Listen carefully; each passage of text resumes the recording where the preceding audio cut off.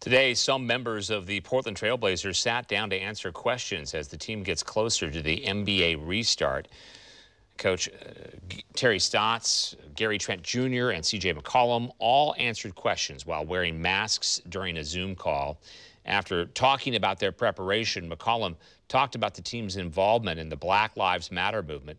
He says the team has been in contact with the mother of Breonna Taylor, the black woman who was shot by police inside of her home. We actually did a Zoom call with Breonna Taylor's mother a few days ago to get more information on everything that's going on, everything that's happened. I'm going to go on the record saying that Daniel Cameron is in position to arrest the cops who were responsible for killing Breonna Taylor and still has not done that. So he's the one who's in position to potentially do that. So we want to continue to uplift people like Breonna Taylor who are victims and haven't received the proper justice that they are due.